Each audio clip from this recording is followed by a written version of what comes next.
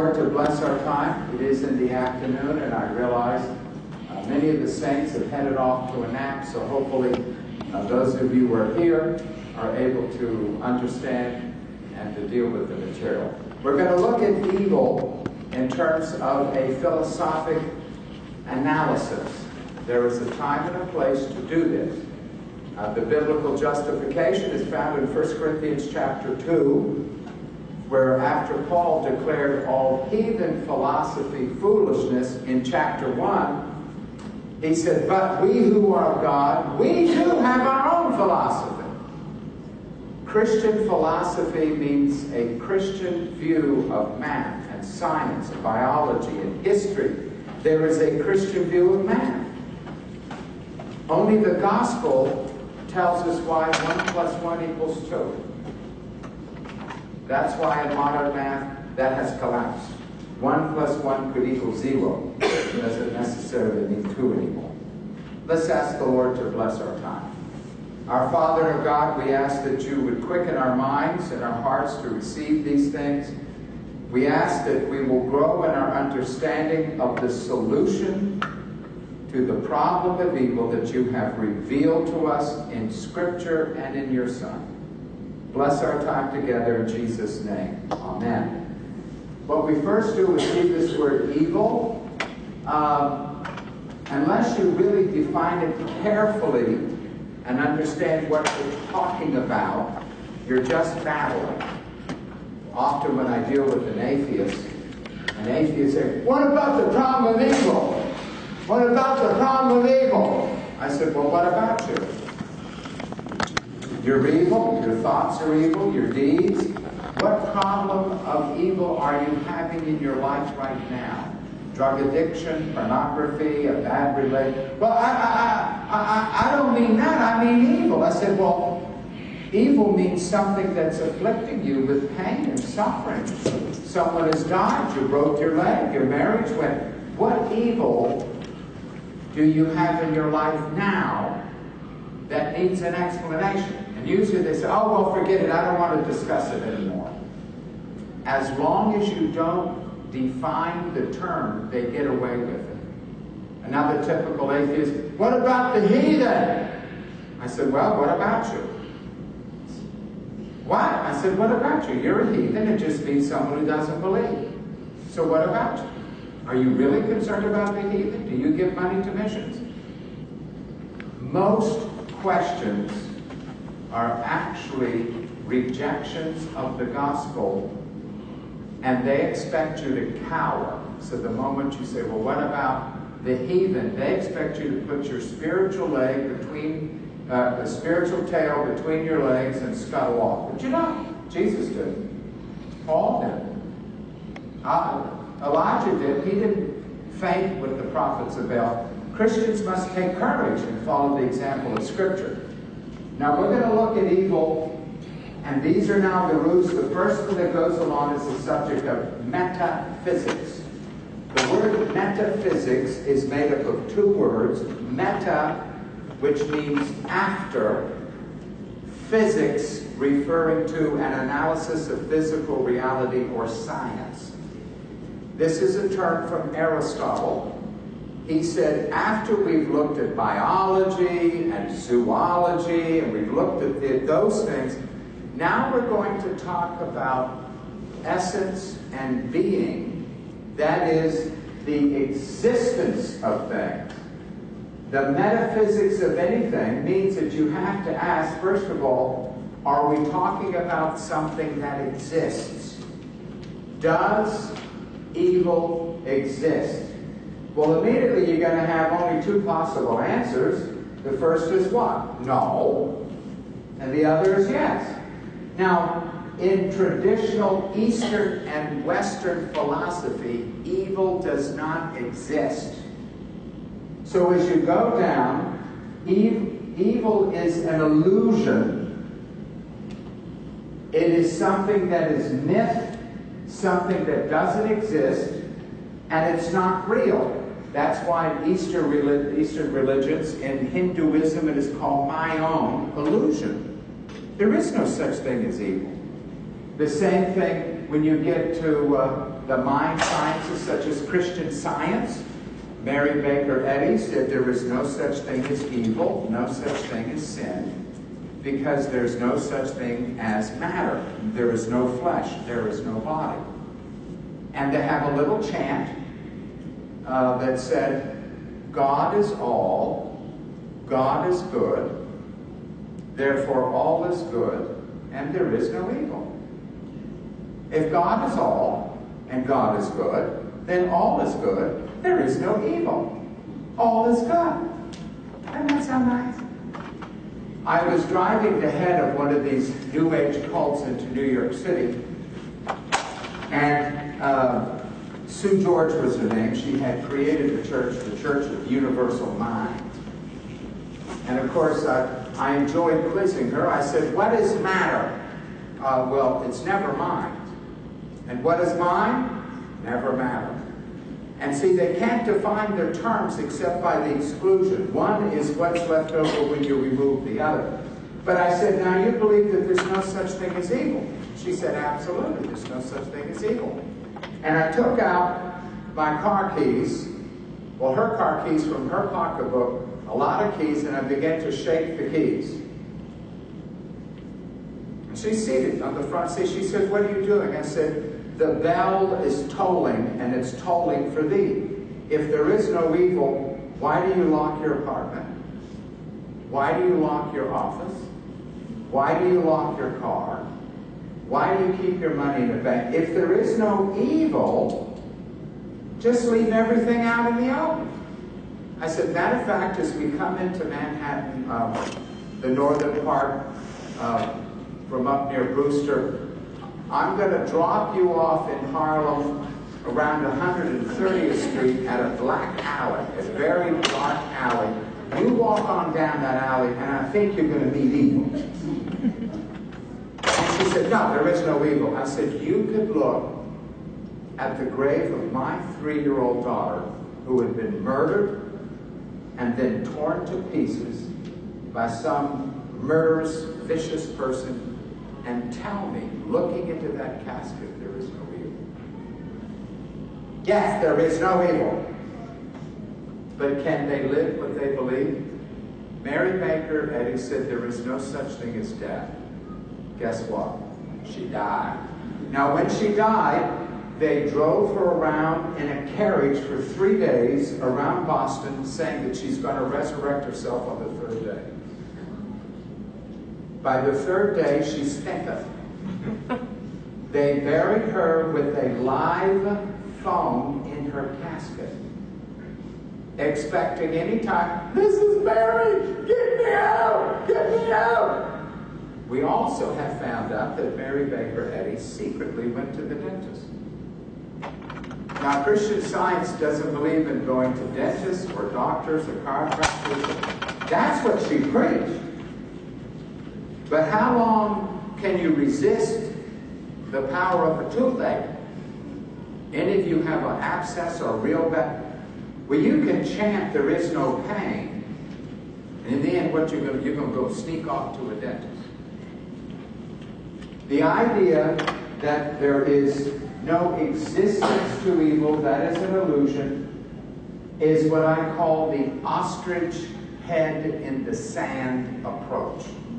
And of course, it is where Buddhism and Hinduism and other forms of Eastern religion, and as I said, the mind sciences, Christian Science, Scientology, science of the mind, religious science, where all of that stuff is. They're all in the same boat. Evil does not exist. But the reality of it is such, they die. They experience pain. And it doesn't work. Now, if you say, no, you can also go to Greek philosophy. Now, the Greek philosophers did not say that evil was an illusion. They defined it away by saying evil is the absence of good. How many of you heard the definition, the absence of good? Which simply tells you it doesn't exist. It's a vacuum. There's nothing there. And this was the hope of the Greek philosophers. The trouble is that doesn't answer anything. the absence or a vacuum, how does that explain anything having to do with evil? The absence of good is simply a way of saying getting rid of the issue. And of course, do they have to die like everybody else? And their parents die and their legs get broken? Mark Twain wrote a book against Christian Science about a guy who fell down the mountain and broke his leg. And the Christian Science practitioner met him on the way and said, "You have no leg. All is matter. All is mind. There is no matter. You have no leg. Therefore, there cannot be any pain. It's an illusion." And he just simply showed how ridiculous it is.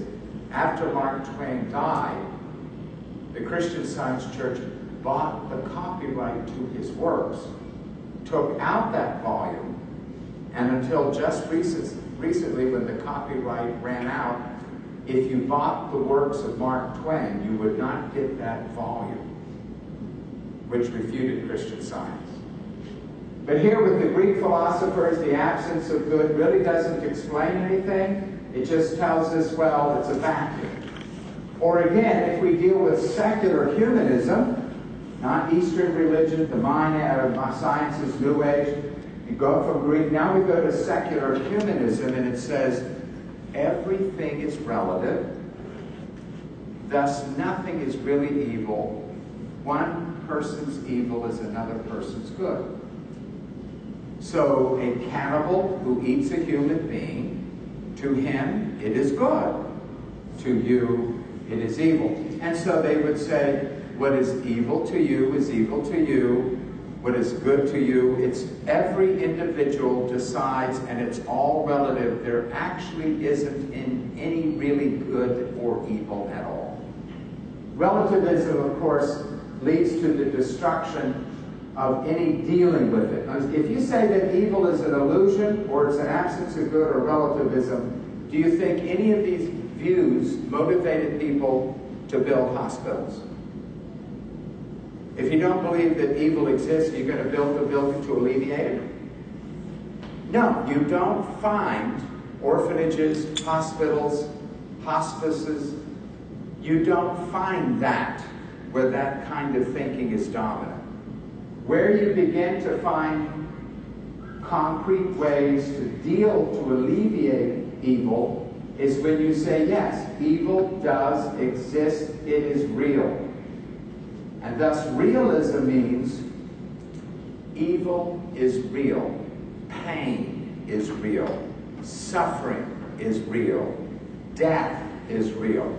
Get a grip, it's part of reality, and you're going to have to comprehend evil, cope with it, and conquer it. Now, of course, this comes first of all from the Old Testament of Judaism, then of course Christianity, and then Islam ripped a lot of its material off of the Jews and off of the Christians and made their own little religion. So they also have the idea that they borrowed from Judaism and Christianity that evil is real. Now, once you believe that evil is real, you've got to alleviate it for yourself. So the Judeo-Christian culture and then the Islamic culture was motivated to produce modern medicine, hospitals, way to help handicapped people, people with physical disability. Those things arise when you accept the fact that evil exists and we must deal with it and alleviate the pain and suffering of other people. So now you've answered the question. The Bible says, yes, it does exist. It's part of reality. And that according to the Bible, the Old and the New Testaments, we have to deal with evil. And the prophets and Jesus, all of them said evil exists and we have to deal with it. But the moment you say it exists, you have to talk about its nature, its origin, and its attributes. In terms of its nature, is evil material or spiritual? Is it natural or only legal? See, we're going a little deeper now. Some people have said, well, evil exists, yes, as a legal fiction. In other words, they compare it to breaking the speed limit. breaking a 35-mile-an-hour speed limit is a crime punishable by a fine. But it is that way only because legally it was defined that way. Murder is evil because there are laws against it. So what is evil and what is good is what the judges and the judicial system create. Now this is where our Supreme Court right now is over here. The oligarchy of the Supreme Court said, we decide whether it's good or evil to kill babies in the womb. We decide whether or not you can do this, that, or the other by legal fiat, simply by pronouncing it from the court. And this is what Francis Schaeffer called judicial or arbitrary jurisprudence. Arbitrary jurisprudence says we don't care about case history, we don't care about other laws. We are now in a position that we will define what is right, what is wrong, what is good, and what is evil legally. Well, that has immense problems because one generation will make something illegal, and what does the next generation do? Make it legal. So that the idea of saying it's only sin is a violation of human law is not going to work. Now, we can say sin is a violation of God's law, and He's the judge, and that would work. Has there ever been a time in human history that God said it's okay to commit adultery and break the covenant of marriage? No. Has God ever said that murder is good? No. That rape is good? No. Moral laws are reflective of the nature of God, and God cannot change. Hence, His laws cannot change. So if you talk about human courts, no. If you talk about God deciding right from wrong, yes. Well, you also have those who believe that evil is natural to the world. It's Mother Nature, such as lightning and tornadoes and flooding, and that it's part of the evolutionary process, and it's just natural. It's evolution. No rhyme, no reason, it just happens.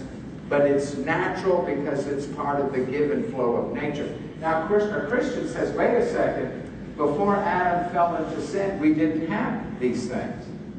It's because Adam fell into sin that the creation was subjected to a curse. And when Jesus comes back, the curse is removed, and we have a new heavens and a new earth that doesn't have any of this nonsense. Well, again, the attempt to say it's just natural or just legal on a human level is not going to work. Then those who would say it is only spiritual in nature, that is, there are demonic evil beings, evil spirits. I have dealt with them. They do exist, people. I've had to deal with demon possession. You get some real bad things going on. You also have human sin. So you have demonic evil and human evil as part of Scripture. That's why evil, and then the synonyms such as sin, wickedness, etc., are adjectives that describe what we think, what we do, and what we say, not what we are. What we are creatures created in the image of God. Even the angels that fell are, first of all, angels created by God. They are acting evilly, thinking evilly, doing evilly. So sin is not a substance that you put in a can and I'd say, Brother Colin, bring me a pound of sin. Can't do that. Sin is a description of what we think, what we say, what we do, and what demons do, and what the devil does. So it is a spiritual reality that has to do with what we think and what we say and what we do. Now, there's those who think it's material in nature, that matter is evil. Now, that's back to Plato. In the Eastern religions, it said the flesh is evil. So the goal of life is to get rid of the body and become pure spirit, and a sin to become a master. So they think the matter is evil. The Bible doesn't say that. Matter of fact, God created the world, and He said, the world that I created is very good. Didn't he? The sun, the moon, the stars. He said, good. So matter is not evil. Though there are those who claim that the body is evil. The body isn't evil according to God. It's what you do with the body that is evil.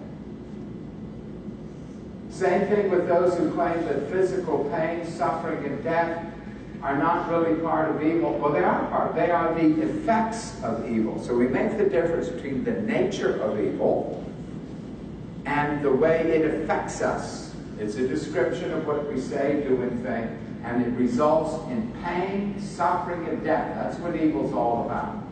Now, the origin of evil, those who look at it in terms of source, agent, and author, ultimately, where does it come from? You have original evil. Where did the first evil come from? So you have to talk about the origin of it. And of course, you have those who would say God is the original source of evil, and if it's not God, then it's chance, chaos, and luck.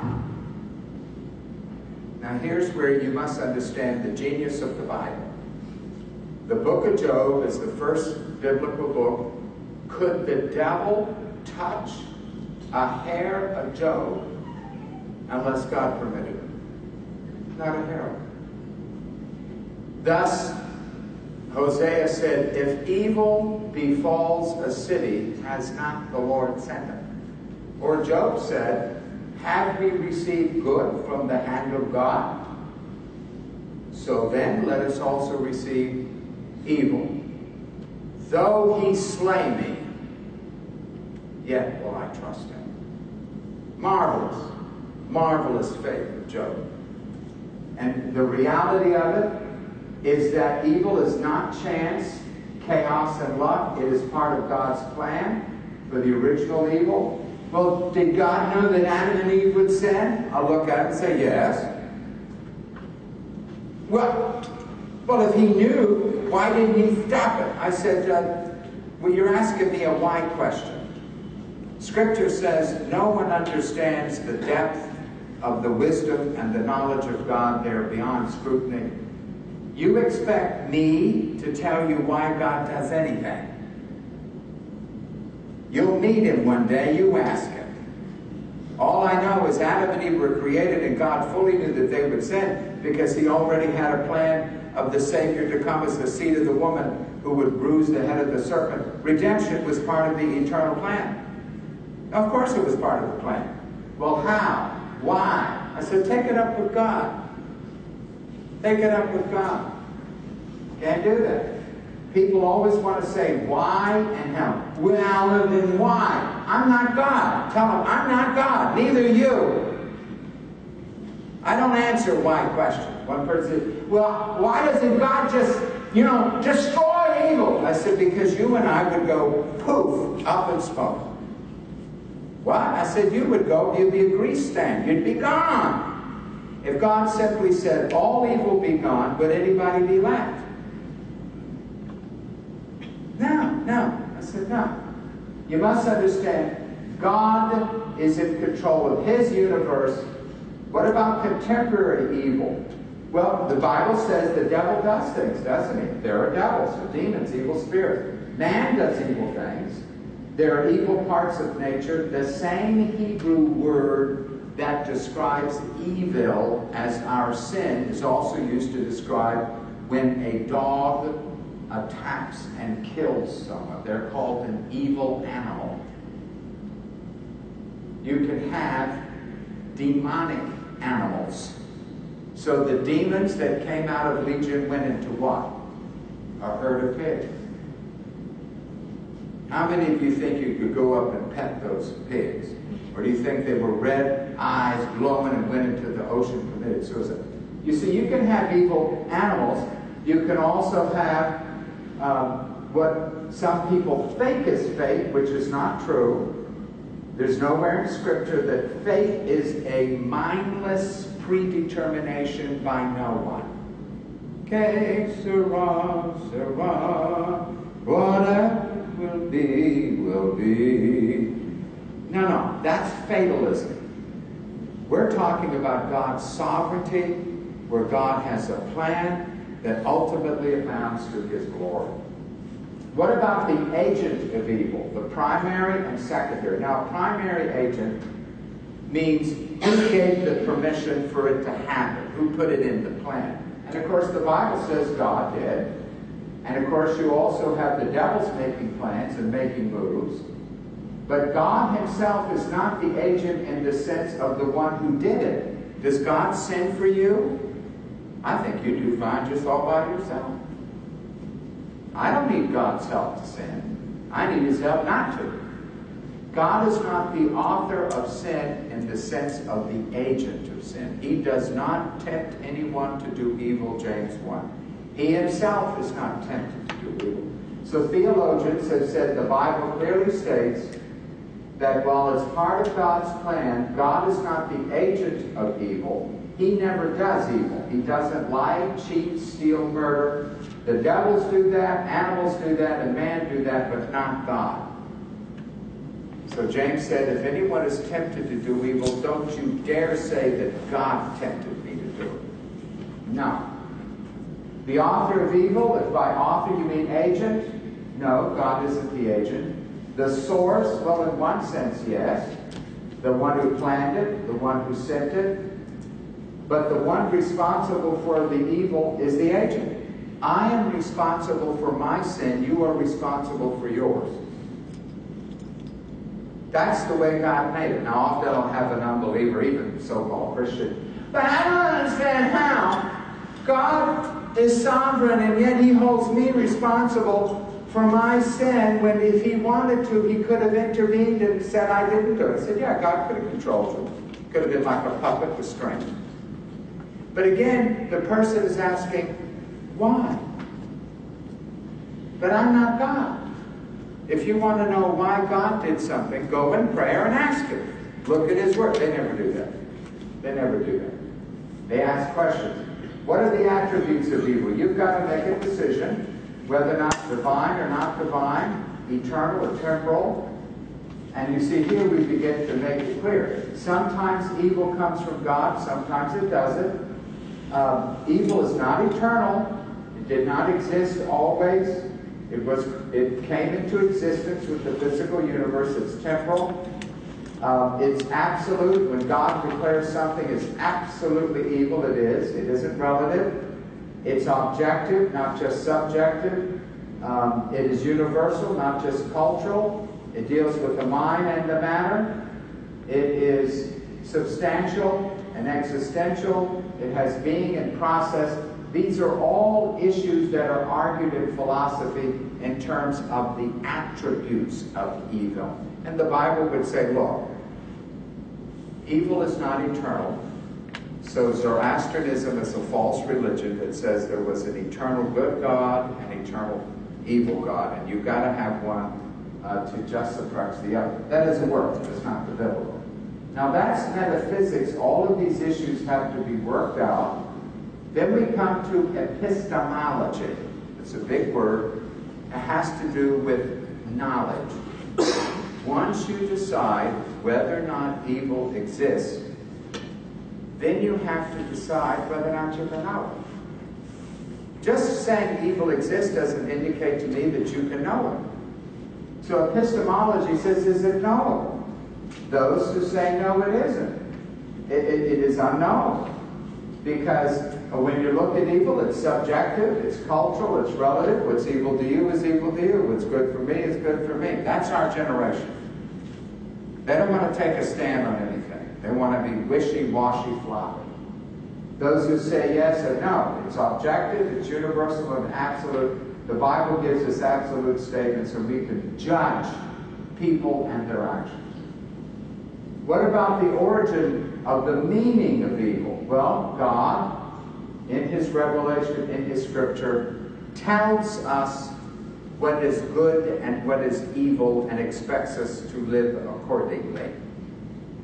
It is evil to break the covenant of marriage and to commit adultery. I don't care who you are, what you are, where you are. Murder is evil. That's why God said civil laws should punish it. So there are those laws which reflect the moral character of God and reflect our being in the image of God, that do not move and do not change. Old Testament, New Testament, doesn't matter. These laws are knowable, they're absolute, and the origin is what we get from special revelation from God, from Scripture. Now the humanists say, well, we actually get our meaning of evil from man. Man looking within himself to his reason. Well, it is only rational. To his experience. Well, in my experience. Mysticism. Well, my feelings tell me, my heart tell me. Or fideism. Well, I believe. And you find out very quickly most people are humanists. If you ask, what is the meaning of evil? They immediately think, well, let me tell you what I think. They're a rationalist. Let me tell you what I feel. They're a mystic. Well, let me tell you that in my experience, they are into what is called the experientialism. And you see, when we look at meaning, we go to God's Word. The humanists can only go to themselves. And when they do, they end up in a total collapse. They cannot have anyway intuition, reason. In the big book on natural law, I point out that people under the teaching of Scripture assume that this or that is unnatural. I'll take this one guy. His name is Kogel. He's a great guy. Has an apologetic ministry in Southern California, but he has a big mistake. He doesn't follow the Bible. He follows what is natural. So he proclaimed on the radio, I can prove that same-sex marriages are wrong without God or the Bible. So a gay person called. He said, you're going to condemn my gay relationship without any reference to God or to the Bible. Yes, I can do that. According to natural law, what you're doing is unnatural. And the guy said, no, wait a second. It would be unnatural for me to sleep with a woman. It is natural for me to sleep with a man. That is what is natural. How can you tell me that it's unnatural when it's natural? And this poor Christian got so confused and so tough because he attempted to find an absolute based on his own personal feelings of what is natural and unnatural. He also claimed he could prove that abortion was wrong without God and without the Bible. I've kept telling him, without God and the Bible, you can't say squat. It is, it's open season. Go take the drugs, go die, do whatever you want. Because if God doesn't exist, the Bible isn't true, hey, there are no rules. There's nothing. There's no meaning, no significance, there's nothing. So those who look to human reason, intuition, or to their experiences for empiricism, their experiences in the world and in society, they're not going to be able to discover the meaning of evil. The purpose of evil. Does evil have a purpose? Well, if you are a humanist, Eastern philosophy, it doesn't exist, well, you end up that, no, there's no purpose to evil. It's chaos and chance. Now listen to me carefully. Whatever happens by accident, you are not responsible for it. There should be no punishment. So if you have a child, how many of you here have still children at home? Anybody have children at home? Okay.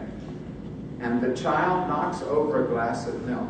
Do you take out the paddle? You knocked over a glass of milk. I'm going to give you a big spanking. Hopefully not. What you say, it was an accident.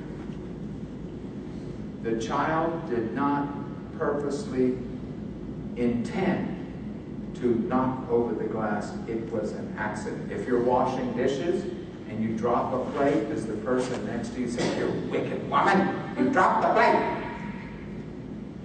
That's why insurance policies for cars, what are they now called? No-fault insurance, because what happened was a what? Accident. Well, along come so-called Christian apologists, Norman Geisler, J.P. Moreland, William Lane, all of these philosophers who claim to be Christians, and they say, well, you must understand that chance and chaos are the basis of the universe.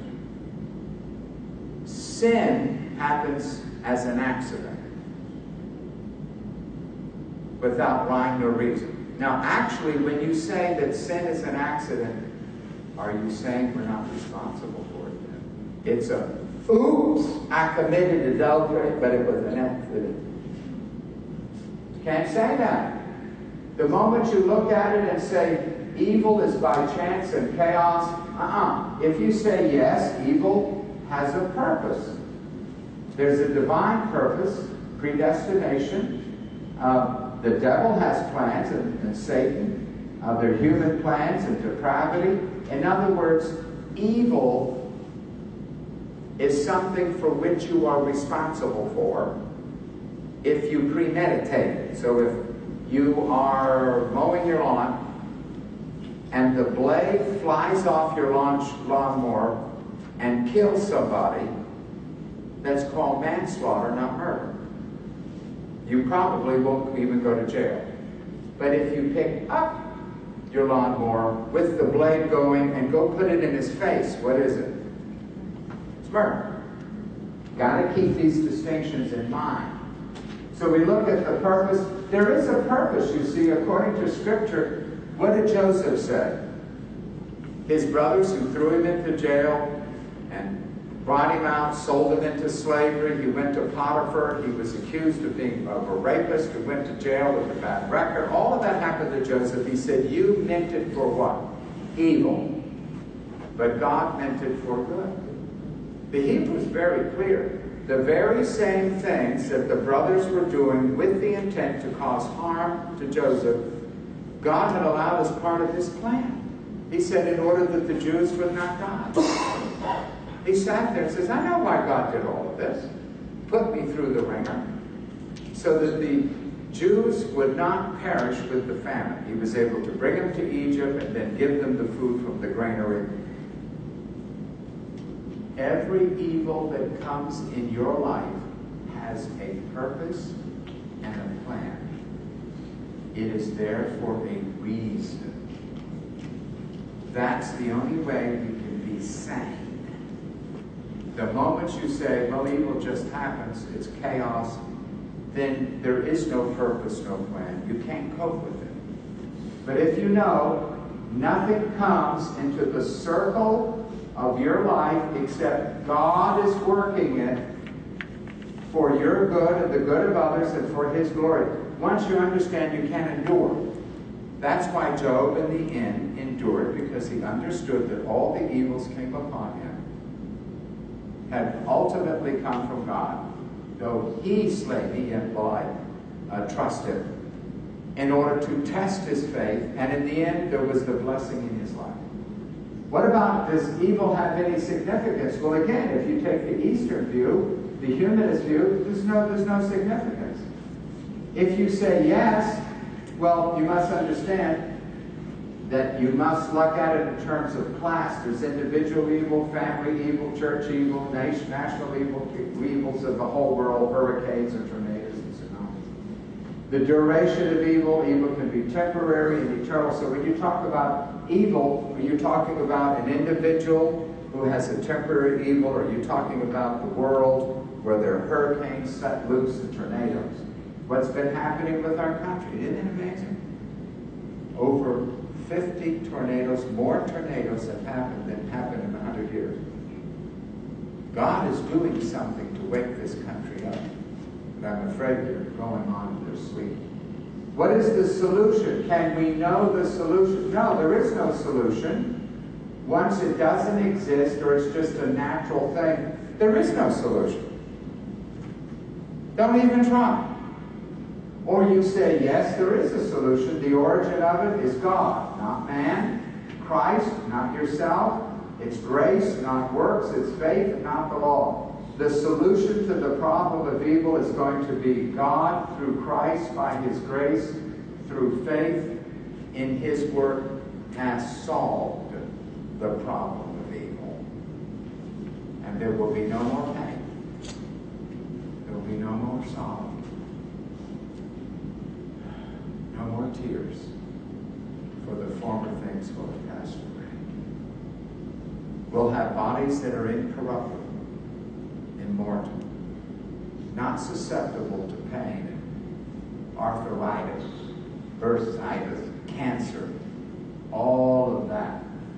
And you see, this means the nature of that solution is spiritual, not material. That's what's wrong with Roman Catholicism and the Mass. Come down and receive Christ. How? Stick up your tongue, and Christ is what? A cracker I put on your tongue. They go so far as to say to worship the host as God. Worship the cracker. Christ is not a material thing you chew with the teeth. He is a spiritual thing you receive by faith in the heart. So you receive Christ through faith into your heart, not by your teeth going to your stomach and then out. It's not material in that sense. The solution isn't material. Here again, it is moral.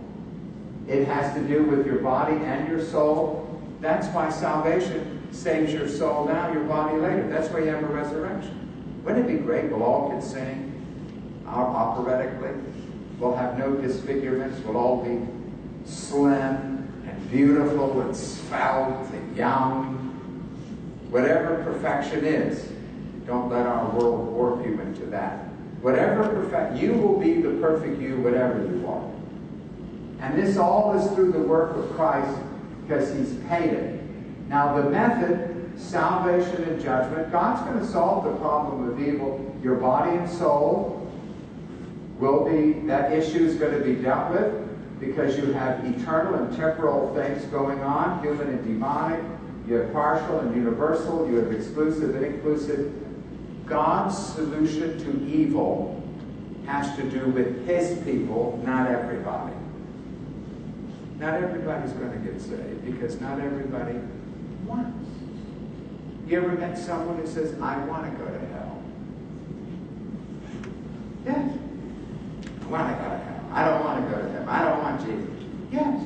And you think God is going to be a big bully and slap them upside the head and say, you fool? He doesn't do that. And you see, the Bible clearly says there's going to be salvation and then also judgment. What He doesn't redeem, He will judge. There's a final day of judgment in which the evil will be quarantined in a place called Gehenna or hell, and it will never break out of that concentration camp. There will no longer be any evil in the universe. He will gather all the evil spirits and all the evil angels and put them in there. He'll gather all the evil people and put them in there. And how long are they there for? Scripture says forever and ever. And these shall go into everlasting fire. So the solution to the problem of evil is that Christ on the day of judgment will place them in eternal hell where they will bear the consequences of the evil they thought, they said, and they did. On the other hand, salvation is the other way to solve it, and it was solved by His grace through the work of Jesus Christ. Now, one person one time said, well, why doesn't God save everybody? Now again, what are they asking? A why question. Take it up with God. Well, on the day of judgment, I have a word to say with Him. I said, go ahead. Scripture says on that day, every mouth will be what? Shut. Shut. If God wanted to save everybody, He could. Anybody here think that God couldn't? Of course He can. If God didn't want, I said, matter of fact, you're asking the wrong question. I love this when I'm dealing with atheists. Why doesn't God save anyone? I said, no. Why does He save anyone? I'm a sinner. I don't deserve to be saved. I'm a rat. I'm a bum. I still am. I'm evil. I do evil things. I think evil thoughts. I do evil things. I tell my wife at times evil thoughts. I give her evil words. Why why in the world would God still love me? Well, see, that's the greater mystery. Why does he save anybody? It's like Charles Spurgeon had just preached a lecture on predestination, and as the 6,000 people came out of this church, a belligerent man said, "And why does God save some with that bulldog?" Spurgeon always had a very good way of answering. He looked at him and says, no, the question is, why does God save any? The mystery is he bothered to save anyone. We all deserve to go to hell. We should just let us all go to hell. Let us kill each other and get over with it. But he didn't. He decided to send his son to save it. That's the mystery. His mystery that God would die for us, you see? What about, we looked at the knowledge of evil. What about the ethics of evil? You have to think about this, morals. You have to deal with whether or not evil, temporal, eternal, relative, absolute, subjective, objective, cultural. You have to understand that evil, as Scripture decides it, and evil can be changed into a good. The evil things that happened to Jesus Christ. Was it evil that they lied about him? Yes. That they brought false testimony. They paid people to give false testimony. That he was tried and judged in a kangaroo court. That was evil. That they beat the Son of God was evil. That they crucified the Son of God. That they hung him on the tree. The deicide, the murder of Jesus was evil, but without that, you and I wouldn't be here, and we call the night, the day on which he was crucified, Good Friday. Because it was good for us and evil for him. God takes what we look at as pain and suffering and can turn it around and use it for his glory. How many of you have ever read the book, The Queen of Darkness, Christianity's Side? I took my children to visit her home in Lancaster, showed them the windows painted black. A woman who had malaria of the bone marrow.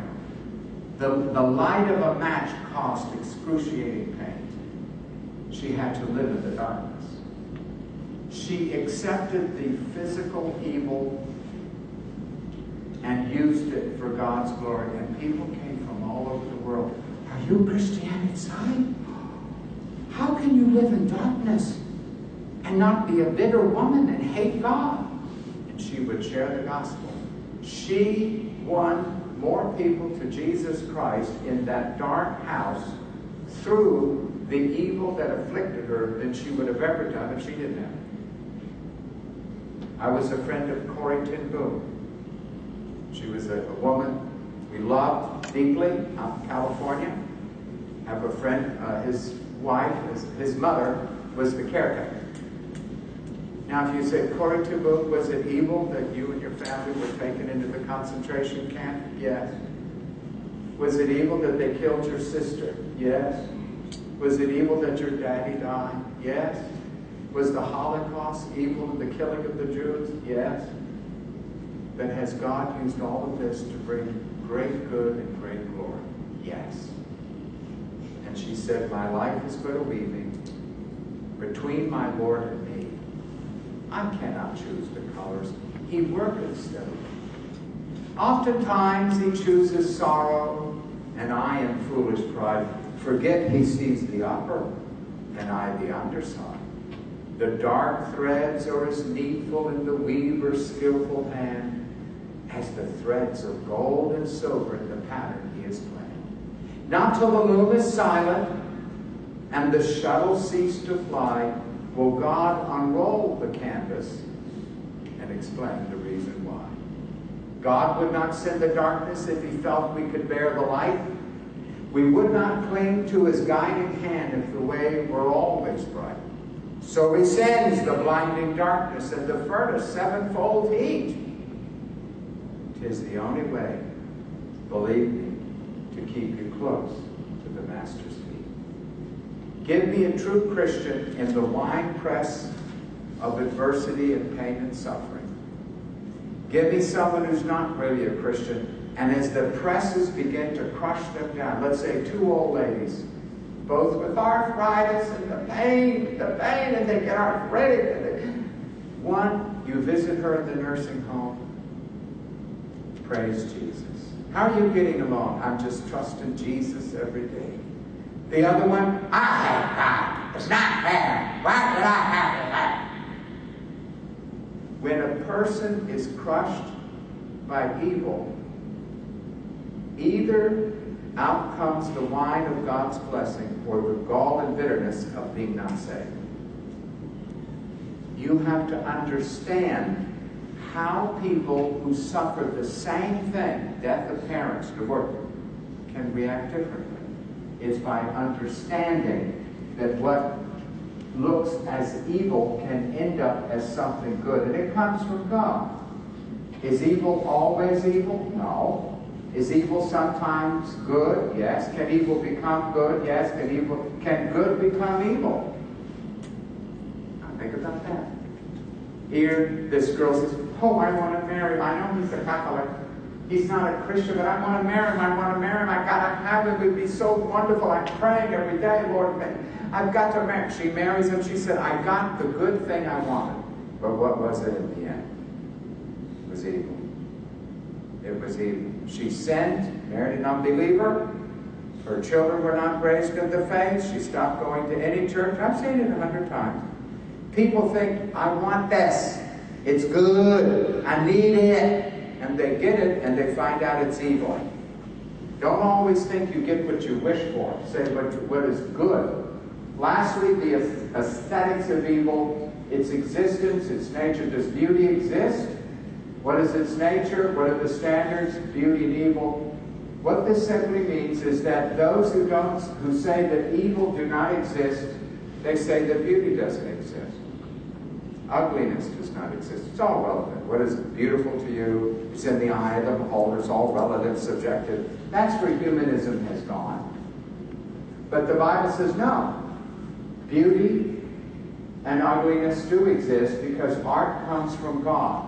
When someone says beauty is in the eye of the beholder, I said, I will agree with that as long as you put a capital B on the word beholder.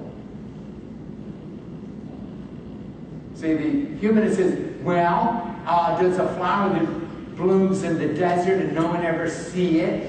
It's beautiful. I said, yes, because God sees it. David plucking his heart in the middle of the night, singing, the Lord is my shepherd, is beautiful because God hears it. God hears the sound of the log falling in the woods.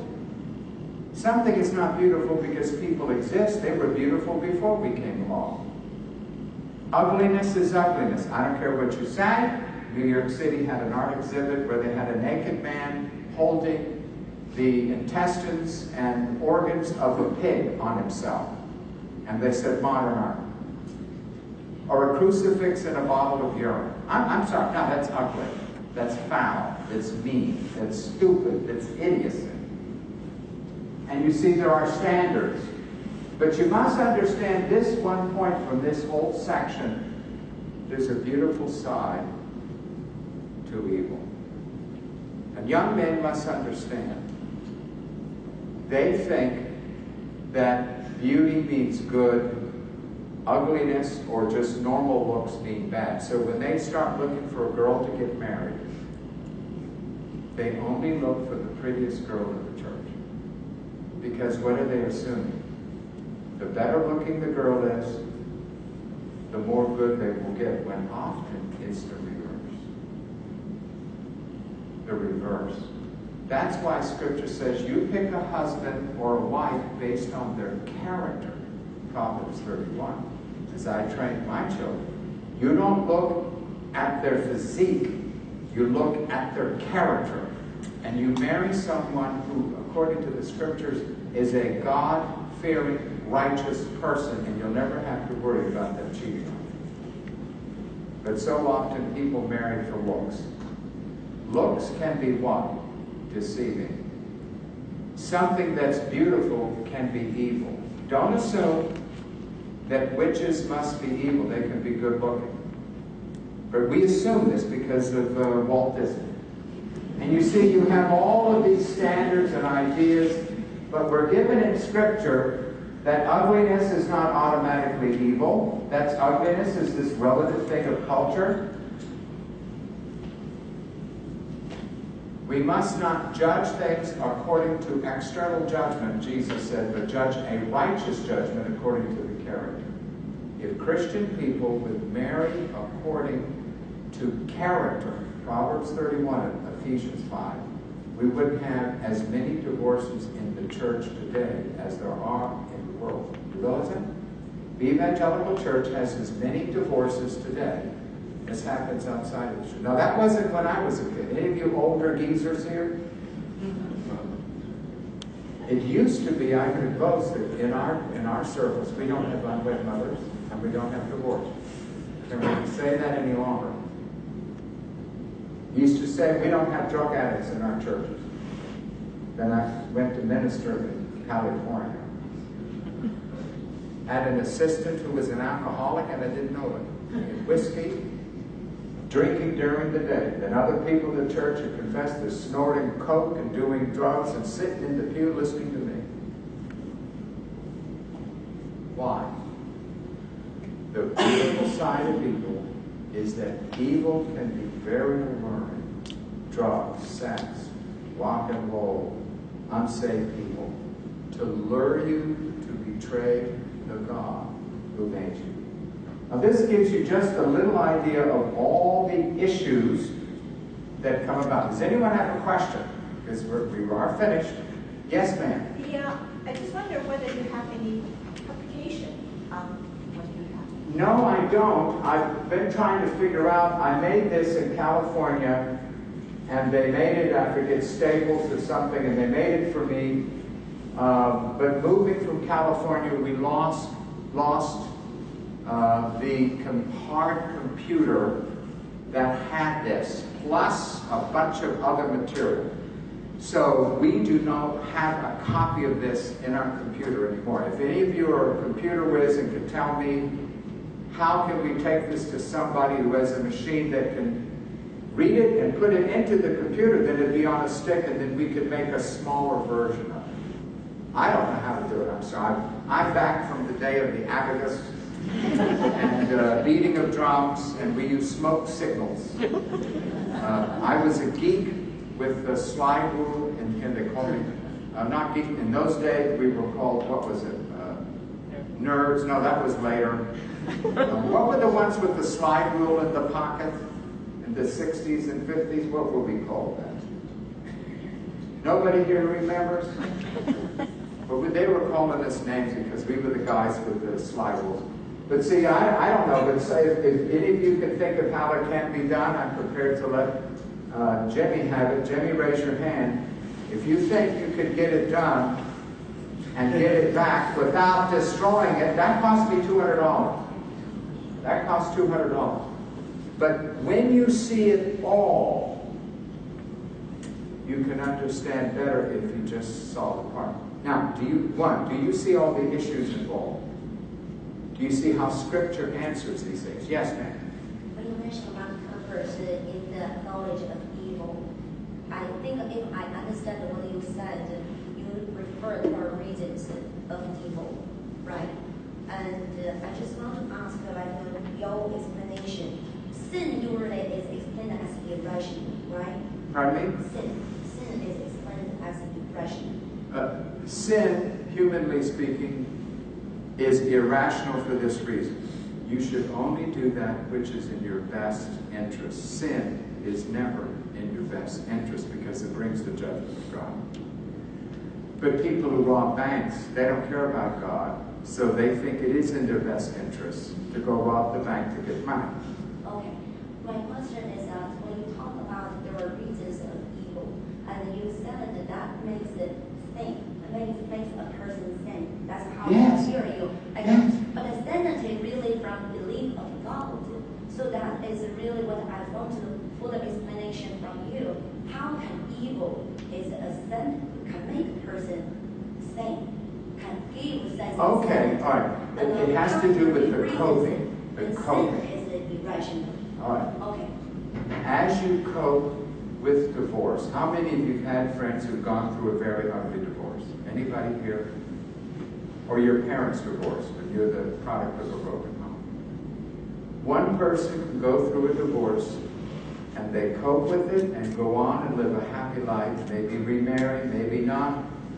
The other person goes through the same kind of divorce, and for the rest of their life they get more bitter and angry, and they can't forgive, and their lives end in destruction and pills and depression and value. In other words, if you do not know how to cope with evil when it comes your way, it'll eat you alive. This is why I can forgive people who do evil things to me. I can't forgive them for what they do to you. But I can look at the farmer who was driving the truck and was berserk. He went into my lane. I broke the leg, both places, broke the knee, broke the hip. The socket is gone. My leg is attached by a chain. I had the inside. It crushed the organs. I lost the gallbladder, the appendix, half the liver, the spleen was damaged. Now all of this, and it took me a year to walk on a cane. Thank you for the explanation, but I almost feel it's still fair to say it's the grace of God that makes me think. Yes. Oh, no. This is how God's grace works. God uses means, and He tells you, I love you. You're going through the fire, but that fire is going to refine you. And the dross will come up and be skinned away, and you will be pure gold and pure silver. David said, it was good for me that the Lord had afflicted me, or I would have gone astray. So, if you look at Isaiah, as Israel went through the captivity, and the horrors of it, murder, rape, slavery, being exiled in another country, he said, don't worry, I love you. There's an old song that is built from that passage. Some through the water, some through the flood, some through great fire, but what? All through the blood. God leads His dear children along. All I know is that I can cope with whatever the devil or man of the world throws at me. Come on! Because nothing can touch me except my Father says it's good for you. One day you'll understand. I talk about it as sandpaper. Any of you ever build a wood table or work with wood? You start out with a rough sandpaper, and then you get a finer sandpaper. And when we have evil things that happen to us, you lose your job, you don't have money. Those are sandpaper. And what's happening is He's making you into the image of Jesus, and He's sanding and sanding and sanding and getting rid of the molds and the warts and what's keeping you from looking like Jesus. So I accept. It's like they say, the Arminian and the Calvinist fell down the stair. The Arminian did not believe God was sovereign, so he got up and, why me? Why me? The Calvinist got up and said, whew, I'm glad that's over with. What's next? Because he knew there was a purpose, a reason, a rhyme. Nothing in life is meaningless. And of course, that's what the book of Ecclesiastes, that's what the book of Proverbs, the Bible, as I put out, clearly says, to everything there is a reason, a meaning, there is significance. So I can deal with it without becoming depressed, losing my mind, killing myself. Why do people suicide?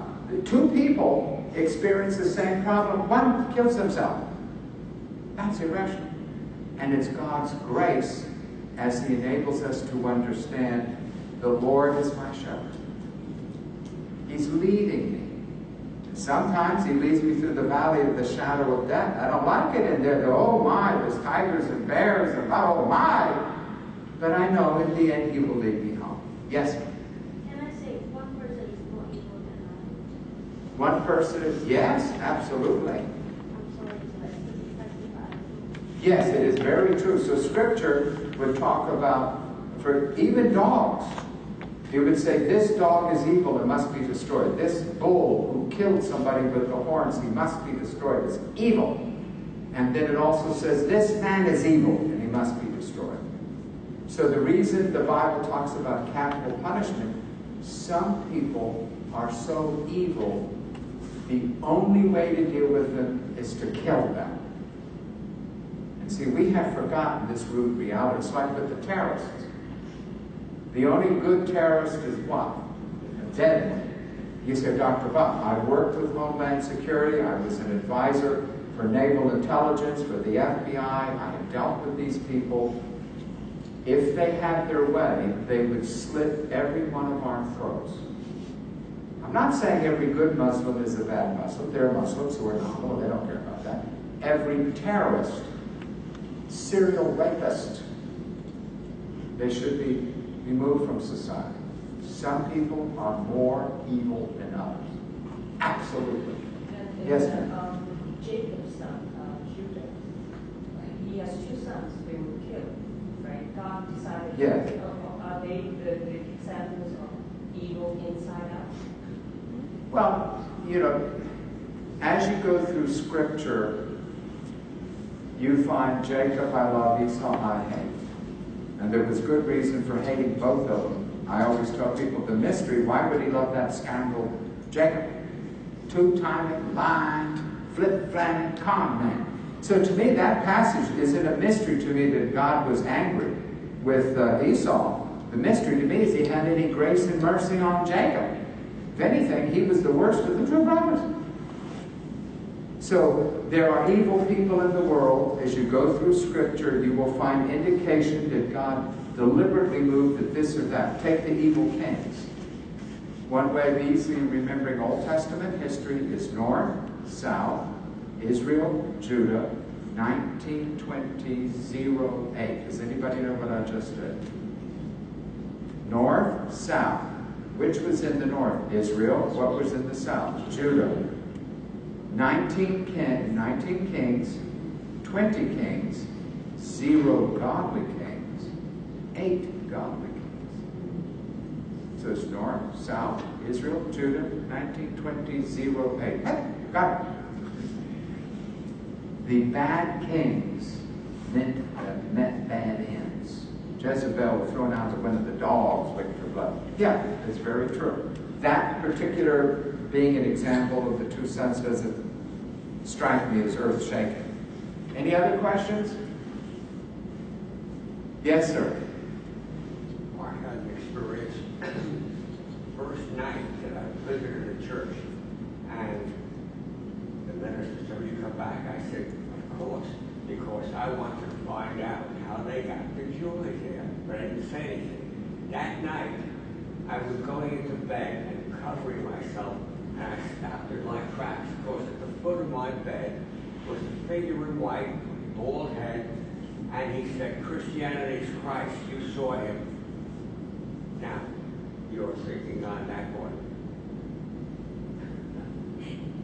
And from there on, Okay, that's what we call Ripley's Believe It or Not. What we mean is this. We all have weird experiences that we will wait till heaven for the Lord to decide. If that bald figure told you Jesus wasn't the answer, that would be a demon. If it said Christ is this, that, or the other, I don't know if it's your medication or not. It was a good message, but put it in the section of the brain and say, I don't know. People ask me questions all the time. I says, I don't know. Well, if you don't. I said, I never claimed to know it all. I know what the Bible teaches. I don't know. Don't ask me. I said, if I don't know, I'll tell you I don't know. I said, I don't know. You don't know. Nobody knows. God knows. well, We leave those in the hands of the Lord. The follow-up on that. And there was a visiting president of upstate New York, a Christian college. And he gave an invitation, and I didn't want to raise my hand because I figured they'd take me for a glory seeker or something, and I didn't want to be known as that, maybe because I was a Jewish believer. So, all those who raised their hand, please step forward. Now, I was embarrassed walking up there, and I said, I guess I'm supposed to make a public profession of my faith. Well, the whole thing was unbiblical with these altar Now, calls. this is the completion. When I said that, all of a sudden, everyone looked beautiful to me who was in that church. Everyone. Hey, Ripley's, believe it or not. Yes, and I want to go further on that one. But this doesn't really have to do with evil. Years, and what happened was I felt years younger than my age at that point, because I still remember 33, and I felt like a teenager. And my Orthodox used to say, I don't know where you got this choice from, wherever you got to go with you. And I was witnessing to him. Well, it's called endorphins. Pardon? Endorphins. But we all have these experiences, brother, and we just cherish them and just go on and don't live on the past. Look what the Lord has done. Amen. Any other? Well, I know I wanted to do 45 minutes. Thank you very much. If you found this helpful, would you please, should I write a book and explain all of this? Yeah. That's a lot of work. I have to footnote all of these people. That evil doesn't exist. But I need to have a footnote so you know that what I'm saying is true. Thank you very much. It's really good.